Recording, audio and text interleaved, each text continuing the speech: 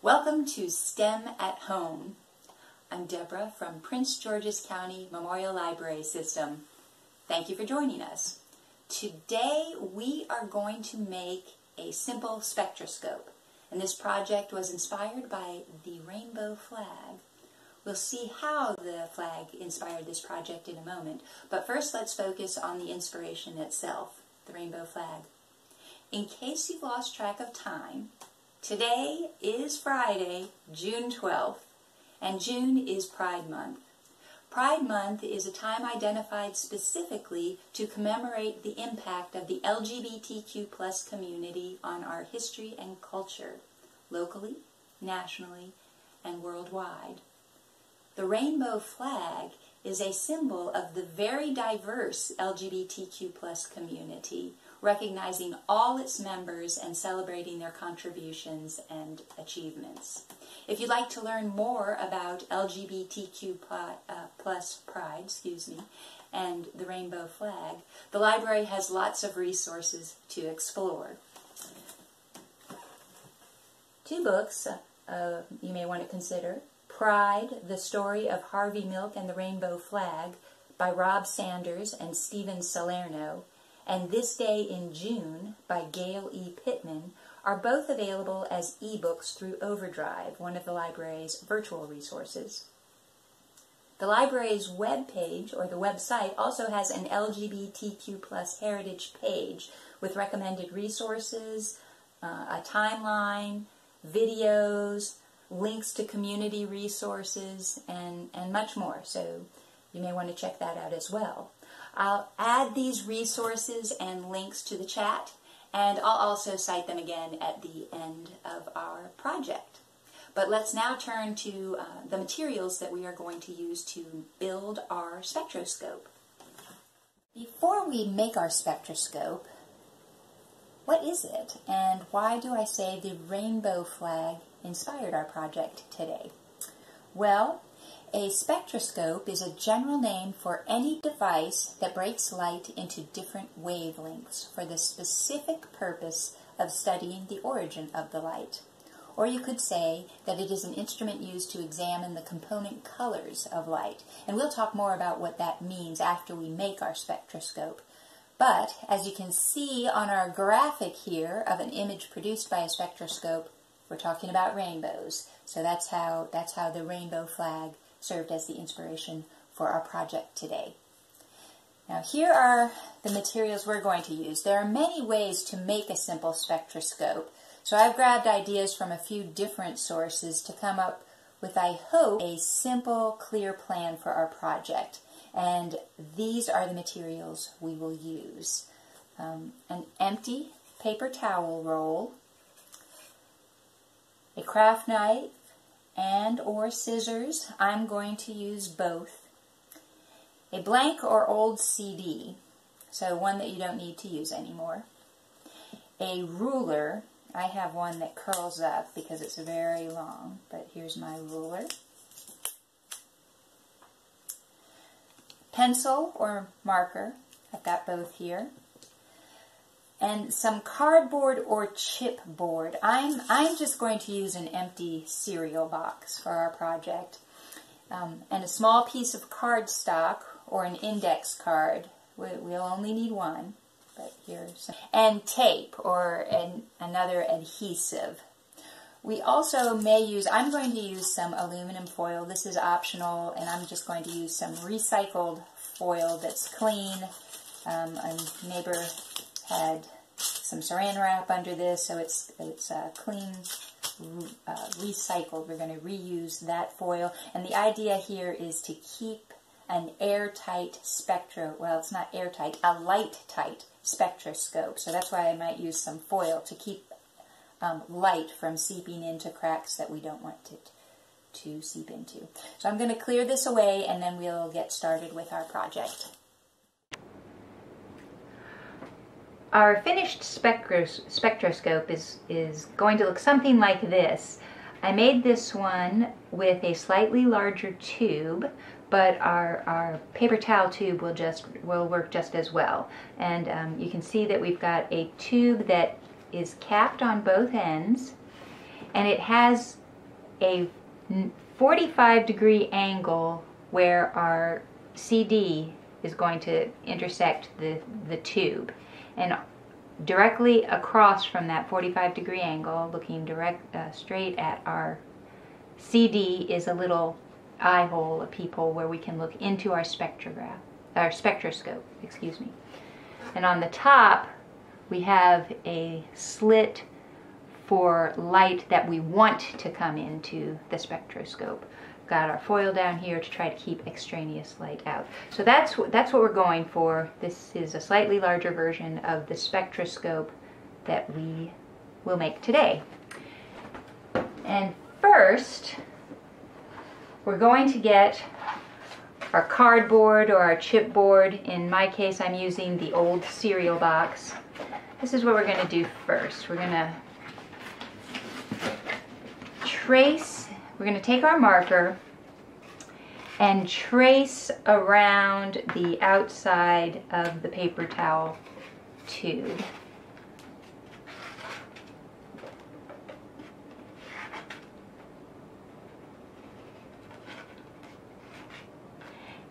And we actually need 2 of these, so I'm going to do another one. Kind of smashed down there a little bit. Let me start over again.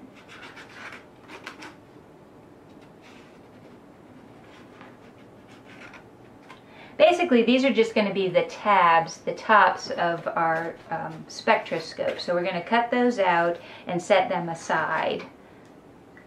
And you'll just, be pretty liberal about how you're going to cut it out so that you make sure it covers the whole bottom. We're going to try to make them as round as possible, but we're going to just tape these onto the end and use them later.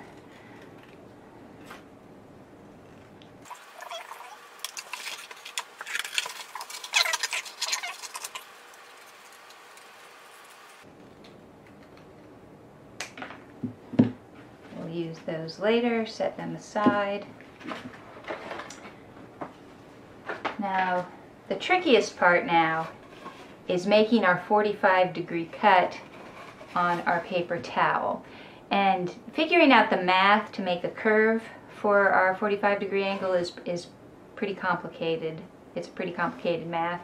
So we're going to do something a little simpler, messier, but it'll still work just fine. Okay, so what we're going to do here is we're going to not mash it, but we're going to flatten our tube a little bit, and we're going to measure 1 inch up from the bottom of our, what will be our spectroscope, right at the bottom of the tube. And I'm just going to, I think I'll use my marker again so I can see it better. I'm just going to mark 1 inch from the bottom, because we do need some space at the bottom. Then, from my mark that's 1 inch from the bottom of the tube, I am going to measure the diameter of our tube. So we do need to measure across the top of the tube. And the diameter, of course, is not around and it's not halfway. It's from one side of the circle across the center of the circle to the other side of the circle of the tube. And it's 1 1/2 inches. So I'm going to measure up 1 1/2 inches and put a mark there. Okay, so now, more or less, the angle will be 45 degrees, we hope, here. Okay, I'm going to use my ruler again, and I'm going to, it can be a soft curve up here. I'll show you what I mean by that, because we're cutting, it is a tube. We're pretending this is 2-dimensional, but it's really a 3-dimensional object that we're trying to put a 45-degree angle in. So this is all kind of rough math here. But I'm going to draw a line from that measurement I made of 1 1/2 inches almost all the way to the end across from that's 1 inch from the bottom. So we've got our curve here. And now I'm just going to use my scissors and carefully cut sort of a curve but basically just down almost to the end, but not quite, because we don't want to cut all the way through the tube. Going to puff it up again, and we've got our slit for our CD. Can I stop now? Okay, next we are going to make our eye hole here, to look into our spectroscope. And for that, I am going to use a craft knife. Now the location, if we sort of flatten out our tube again, the location for the peephole is going to be across from our 45-degree angle, but not just slightly above. I'm going to use my marker here to make a little outline for it. Doesn't have to be perfect, as you know. None of my cuts really are here, but these projects, it doesn't matter. And I'm going to use my old my cereal box to serve as protection against this. Now this is something a parent or an adult should do. Get an adult to help you or to do this step, because we are going to cut out our eye hole, our peephole, with the craft knife.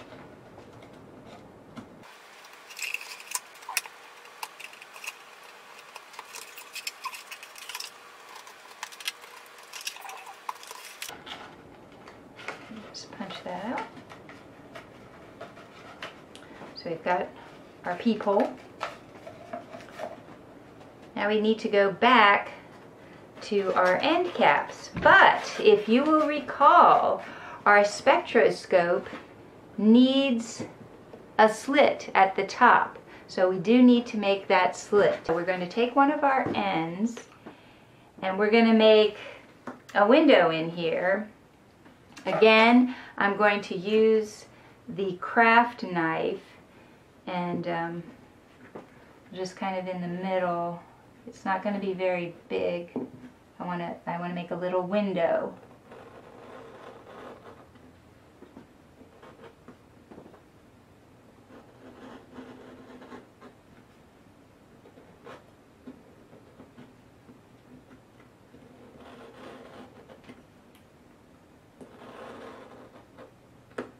Okay. Let's see if that'll punch out. Which it looks okay, but it's a little bit bigger than the slit we want. So we're going to take one of our index cards. We're going to cut it in half, and I don't know how even my cut is, so I'm going to use the two ends of the index card to make an even slimmer slit. And I'm going to have that peek through our window, and now you can see it's a much smaller slit. And I'm going to just use some glue to make that stick to the index. You could use tape, you could use whatever. We're just trying to make a much smaller slit for our spectroscope for the light to come in. Okay. Okay. I think it's ready. Turn it back on, it's on. Alright, so I think this is dry enough for us to go, and I don't know how well you can see that, but we have a very thin slit. You may wonder why we need a thin slit. We'll talk about that a little bit, but this is all the light that we want to come into our spectroscope through that thin line. So as small as you can get it is great, as small a gap as you can get. I'm just going to cut that out.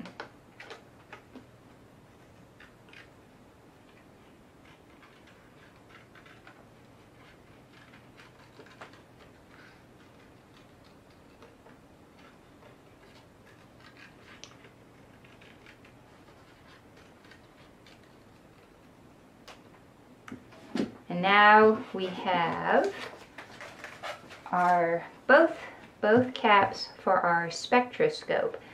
Now, you want to make sure you put the caps on the right end. We have our hole down here, our peephole down here. That is where the solid piece is going to go.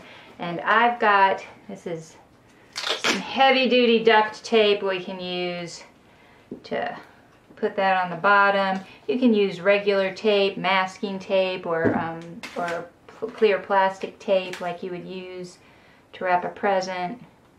But the idea, I'm using, we'll see how well this works, I'm using some duct tape because in addition to being really good at keeping stuff together, it's also pretty good at keeping light out.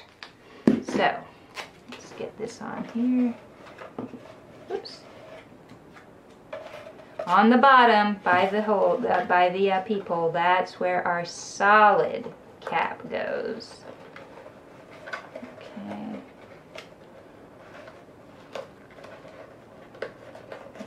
Now if you're using masking tape or other tape, that'll be a little easier probably to manipulate, but I'm going to put some foil over it too, so it'll be extra light tight.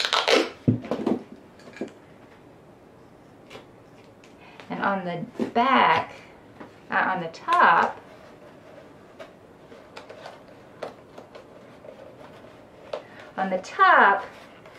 the way we orient our slit is important. You want it to be, you want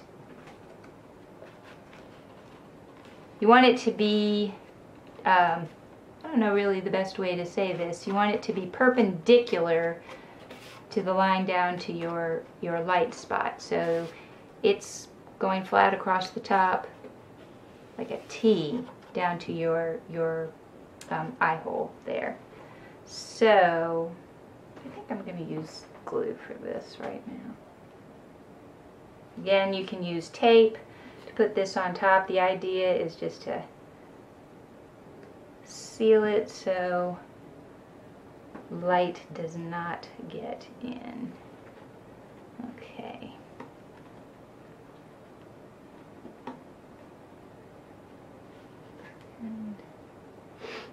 And here's where, if you have some foil, it can be a reinforcement against light seeping in.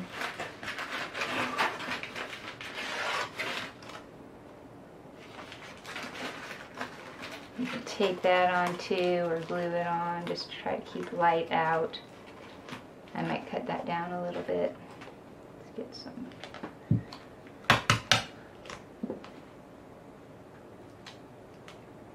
I don't really know the best way to cut duct tape.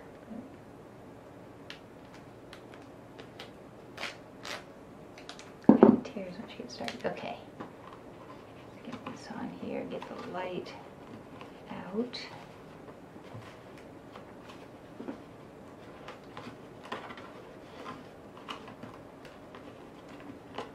That's actually working a little better than the foil, probably.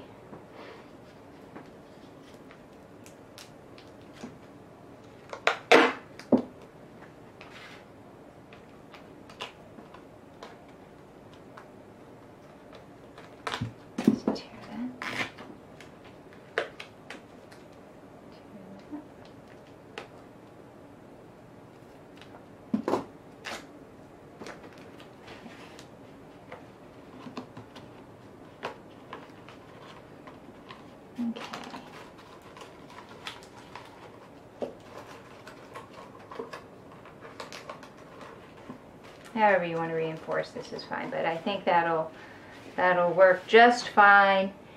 Oops. Okay, so the last step for our spectroscope, and yours probably looks a little prettier than mine, but I think this will do the job, is to put in the CD. And remember, this is just an old CD that I don't need anymore. And we're going to put the shiny side of the CD is going to be facing up in our spectroscope. So we'll put that shiny side in our cut with a 45-degree angle. And now our spectroscope is ready for experimentation. So let's see how it works. Okay, to use our spectroscopes, we're going to use the end of the spectroscope that has a slit in it, and that slit we're going to direct to a light source. Any kind of light source. We're going to try some different kinds of light sources, but we're going to direct this to the light source and then look through the eye hole in our spectroscope and see what we see. Yes, and I am going to try to take pictures of what I see to share these with you. But okay, so I'm looking at I'm not sure what kind of lamp this is. I guess I should find out. But so at this light source, yes, I definitely see something interesting in my spectroscope. I'll take a picture. And now let's try some different light sources, like let's go outside and use sunlight. We're not going to point it directly to the sun, but we'll use outdoor sunlight. Okay, I'm outside, and what I'm looking at in the spectroscope definitely looks different. We did this at the window too. I'm going to try to take a picture probably from the window because it's so bright out here. But yeah, let's compare the photos of the two different light sources and talk about what's happening here.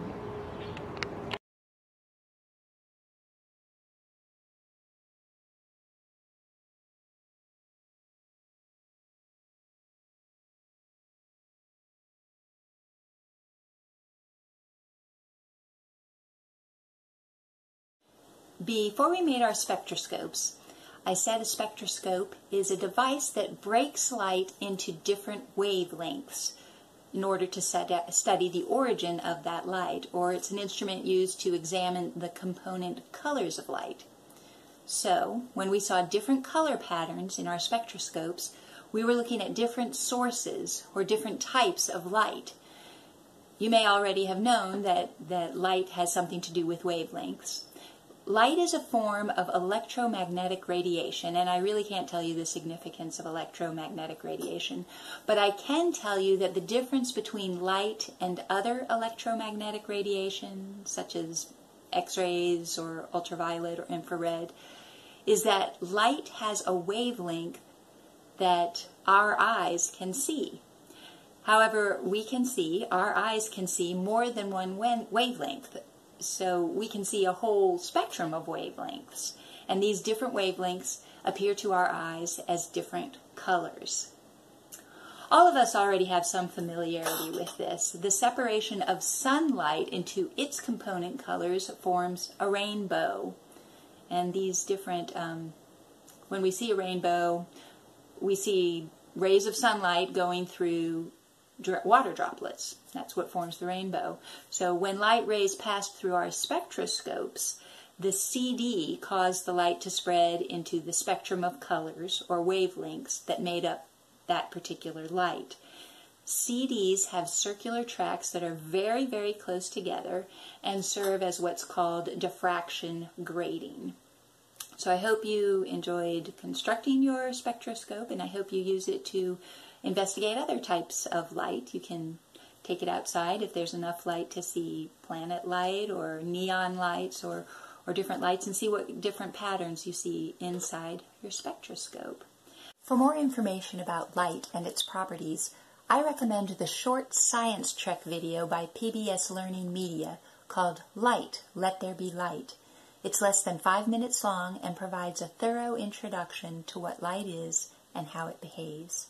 And of course, the library has books on light, such as Light by Ellen Lawrence, which includes more experiments to demonstrate the properties of light. Again, thank you for joining us for STEM at Home today. I'm glad you are here, and I hope you join us again soon for one of our other virtual programs at Prince George's County Memorial Library System.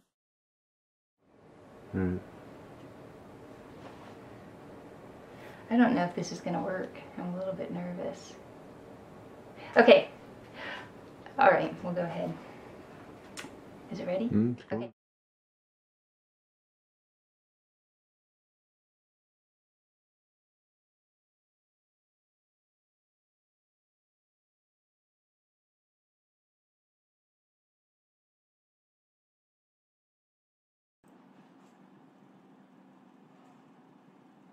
so much to everyone who joined us today. This was such a delight, and I'm really excited to make my own spectroscope. I hope you are too. If you want to reference this video in the future, you can check us out on YouTube at PGCMLS for an archive of all of our STEM at home activities and other activities.